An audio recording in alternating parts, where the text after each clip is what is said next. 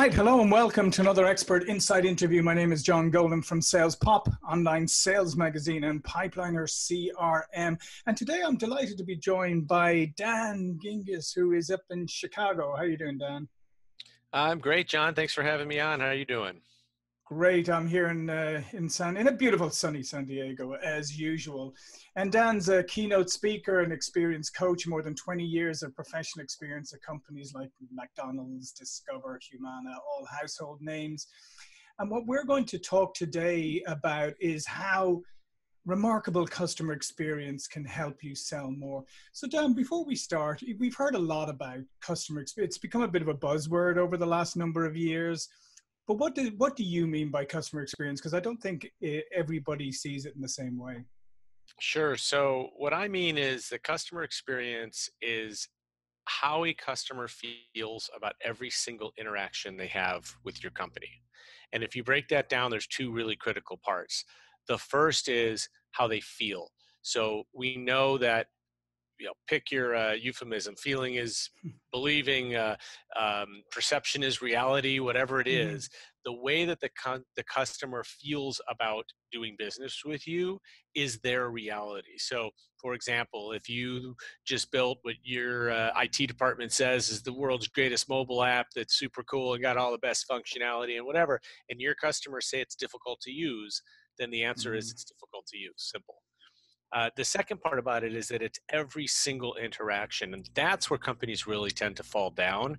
Is that it is everything from the sales and marketing to every channel that you can engage with, to your social media presence, to the direct mail that you send, to the billboard out on the highway, to whatever connection that somebody has with your company. It all gets added up into their perception of the experience. Yeah, and I think that's the really important thing for people to understand. It's all of the experiences, because I always liken it to a while back. I had an experience when we were still flying. You get to the airport, check-in is really easy. Got through those security lines really fast. Plane left on time. Flight was great. Came in a few minutes early. Everybody's feeling good, and then the luggage took an hour and a half to come off. And that's a problem in itself, but they never made any announcements. They just left everybody sitting there. And so all of those great experiences are washed away in one bad experience, which if we'd been informed, yeah, it would have been bad, but at least we would have known about it. But I think that's the point, is that people don't realize it's the totality of experiences, right? Absolutely. And then when you add to that, that people tend to share either very Yeah. negative or very positive experiences, we don't share the average experience. Nobody's Mhm. ever said, "Hey, let me tell you about this perfectly so restaurant I went to yesterday," right? So we share positive and we share negative. And the problem is the thing you remember from that story is that it took an Absolutely. hour and a half for the luggage, and here you are telling people about it, Yeah. right? Yeah. That's what happens. That's what salespeople sometimes miss, is that that's what happens to existing customers at your company that are having a bad experience. And that's hampering your ability to sell, because what they're hearing from other people is the bad experience that they had. And the reverse is true too, which is, and this is what I think that, one of the biggest learnings for salespeople and for sales executives is that if we'd all just take 1 second and stop focusing on increasing our sales goals every year and Mhm. start focusing on what I like to call the leaky bucket, which is all of the customers that are walking out the door to our Yeah. competitors. If we can fix that leaky bucket, we won't have to put as much pressure on our salespeople, because we're going to keep more of the customers that we have. And one of the B2Bs that I worked at for a while, it got to the point where for every $1 million in sales net, we had to go out and sell $1.4 million because Yeah. there was 400,000 going out the back door. That eventually is going to just kill all your sales staff. Yeah, and part of that, obviously, isn't it, is that the customer experience gets very weighted. Maybe it's at the beginning, it's a super experience when they're being sold to. It's a great experience when it's been implemented or whatever. But over time, the experience diminishes. Yeah, because we don't spend nearly as much time focusing on our existing customers. Hmm. And that's sort of the perplexing part about it, because especially now, in a moment where business has halted really to a stop at almost every turn, we all should be realizing that without customers, we don't have a business, right? Right. So yes, it's always nice to acquire new customers, but the ones we have are the ones that are paying the bills right now, are the ones that are paying our paychecks right now. And we have to treat them just as importantly as we treat that brand new customer.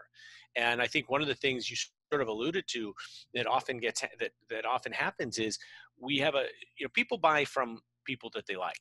So we put Yeah. that the salespeople by definition tend to have pretty good personalities, and they tend to be reasonably likable people, or they wouldn't be good at what they Hmm. do. But the problem is that we put a salesperson onto a prospect. They sell the account. The customer is buying from John because they really like John. And then the first thing that happens after they sign the Yeah. contract is John says, "Let me introduce you to Dan. He's going to take care of you from here on out." And it's like, but hold on a second. I bought from John. I don't want to work with Dan. I don't even know Dan.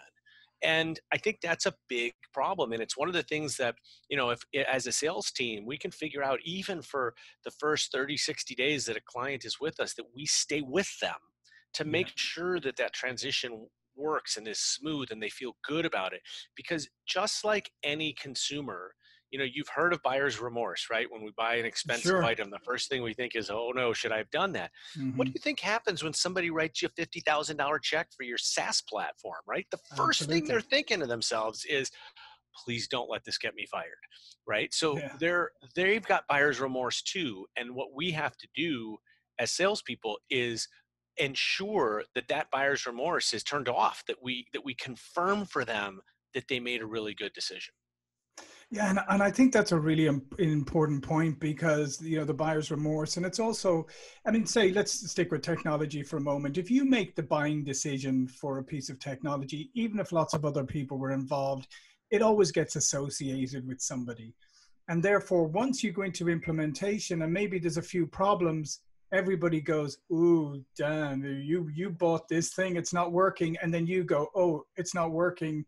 And if the company that sold it to you, if you don't get the support during that period, you can feel very alone. And I think that's the mistake a lot of companies make, is they leave the buyer feeling alone in the aftermath.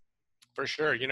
A great example that I think comes up a lot is whenever there's a new sale at an organization, a sales organization, what happens?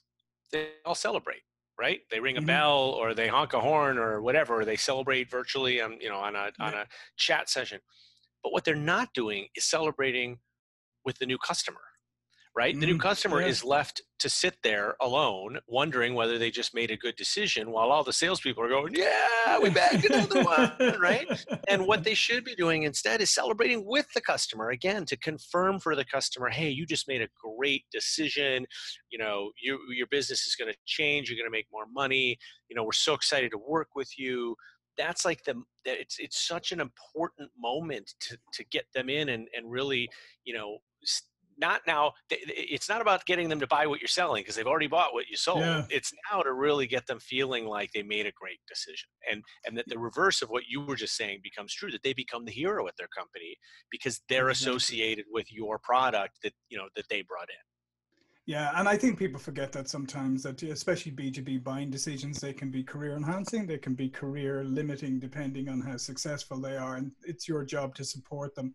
And I also like the piece that you mentioned earlier about that handoff, because I think that is the problem. The handoff is so abrupt often, and it's not elegant, and you need to be more elegant. I had a great experience not too long ago where I purchased something for the company, and I had worked through it with the salesperson, and they did stay involved. And when they brought in the account manager eventually, they actually came on screen, and they happened to be together in the same building, but they were both in arm. It was great. They were both in armchairs together in this place on screen, and they did this joint conversation with me, and it was all very elegant. The whole way it was done was super elegant, and the handover was very smooth, and it seemed natural. Yeah, and it wasn't probably very hard for them to do that, or No. even very expensive for them to do that, right? But it made you feel good. Another example that I love to share when I'm keynoting is a company called Punk Post, and they're at punkpost.co. I don't know why it's not a .com; it's a .co. Mm. But they have an app and a website where you can go in and you can select a card to send to somebody. It could be a thank you card, a congratulations, happy birthday, whatever. And then you tell them what you want it to say, and they hire an artist to hand draw the card. I'm going to give you an example because they actually sent me one after I mentioned them in on one of my podcasts. You can see how cool this thing is, right? Like this is it's Hmm. hand drawn, and then the envelope, it's the same thing. Like the envelope comes, you're like, what is this? And what they found, which is exactly what I've done here at my desk, is that when people get these cards, they put them up at their desk because Right. they're cool to look at, right? And what happens then? People walk by and they see them and they say, "Oh, what's that? Oh, that's the card that I got from John," and oh wow, that's really neat. And you compare that to the other salesperson that just sends an email that says, thanks so much. And it might be a great Yeah. email, but nobody prints out an email and hangs it up on their cubicle, right? But a punk postcard, they will. And what I love about it is the cost of a punk postcard is roughly $7, which is Hmm. basically going out and buying a Hallmark card and putting a stamp on it and mailing it. Yeah. You're right about it, $7, right? And yet, this is something that completely sticks out, that is completely memorable, that can really help in that transition after a sale, or maybe it's maybe you got your, it's right after you finally got the implementation done and Hmm. everybody's Yeah. celebrating. Send them a card. It's a simple, inexpensive way to show some appreciation and to stand out, I think, Hmm. to a customer. Yeah. And And I I don't think work again, for them, and they don't pay yeah. me anything for that. What sounded like an advertisement, I swear. No, not at all. And well, you'll get another card now in the mail not too long from them as well, thanking you for the shout out. But what I like about that again is it's just those simple things to make a customer feel that they're not alone. Because I really do believe that is where the angst comes from. It's just feeling like you're alone, and so those touch points are really, really important to say, okay, this company cares about. Well, and John, there is no better time to make your customers feel that way than right now, when Hmm. we're all alone, when we're all literally being forced to stay at home by ourselves and not be with other human companions other than maybe a couple that might live with us. Hmm. And to me, that human connection, which is why people buy in the first place and it's why people stay loyal to companies, that human connection is so important right now. And people are longing for it. I mean, they're longing for it in typical times, but now Yeah. it's even more heightened. And I think those kind of things can go even farther with customers right now, because what I believe is that customers today are looking for what I say the two C's: calm and confidence, right? Yeah. And because we're all nervous, we don't like uncertainty, and Hmm. we're not necessarily, depending on what industry we're in, we're not necessarily confident about what's going on next. I can tell you, as a public speaker, it's not the greatest profession to be in right now. Sure. And so where do we look for calm and confidence? Well, we don't get it from the media. We don't get it from Hmm. government. Sure. We might try to get it from our friends and family, but frankly, they're in the same position we are. So they're not as calm and confident either. So what's left? Well, you go to companies, like Amazon, that you're loyal to, like Netflix that you're loyal to, like Facebook that you're loyal to, or Apple, and you want them to project that calm and confidence so that Hmm. you feel it too. And I believe that any company right now can play that role, if for your customers. And I wrote a piece recently the about the emails that we all got in our inboxes about COVID-19, and how Yeah. many of them said exactly the same thing, Oh right? yeah. Yeah. Oh well, we're cleaning our offices really, really well, and here's a Yeah. link to the CDC website. Well, Yeah. thanks a lot. But some We're here companies for you. decided, yeah, but some companies decided to do something that was more useful and more helpful and practical given who they were. And Hmm. to me, the ones that did that left me feeling better about them and feeling like, okay, these guys have my back. I trust them. You mentioned trust before. And I'm Hmm. glad that I do business with them, because even in a time of crisis, they're calm, they're confident, and they're taking care of me. Yeah, and I think that's such a great point, because just to expand on it, even to on that point, is your customers are probably going through an exercise right now of looking at where they can cut costs, regardless of whether they're going to or not. I guarantee you, there's not a company out there that doesn't at least have contingency plans. You want to make sure you make the keep list and not the cut list, right? And if you don't reach out, and if Yes, you're it's not, like if the you're, nice list and the naughty list, yeah, exactly. So to your right? point, if you're not reaching out and projecting confidence, and they're not feeling like you're there to support them, you're going to make the naughty list. Yeah, absolutely. That's absolutely true. So what do you think is, apart from that, what is one piece of advice you would give to everybody right now during this particular period, how they could really stand out from a customer experience point of view? Depending on the size of your business, I Mhm. think one of the best things that you can do, especially as salespeople are probably having trouble selling right now, is Mhm. reach out to your customers and just have a human conversation with them. Just tell them you were thinking about them, ask how their family's doing, ask how they're handling staying at home, and just show them that you care about them as humans. Don't try to sell them anything, don't ask for anything, and you'll be surprised at how far that goes at a time where, again, we're all sort of longing for human connection, Mhm. and we are evaluating the companies that we're doing business with. And the company that comes and tries to sell me real hard on an upgrade or something right now, or an upsell or whatever, boy, I'm not going to feel great about them right now, because I'm looking to cut costs, as you said, not add. But somebody that just calls up and says, "Hey, Dan, I was thinking about you, wondering how you're doing. How's it going in Chicago? How's the family? You guys staying safe?" Believe it or not, I mean, it sounds kind of quaint, but it means a lot to people right now. And I think that, when they hang up the phone and they're like, "Man, I do business with, 50 different vendors. They're the only one that's Mhm. called." People Yeah. remember that kind of thing.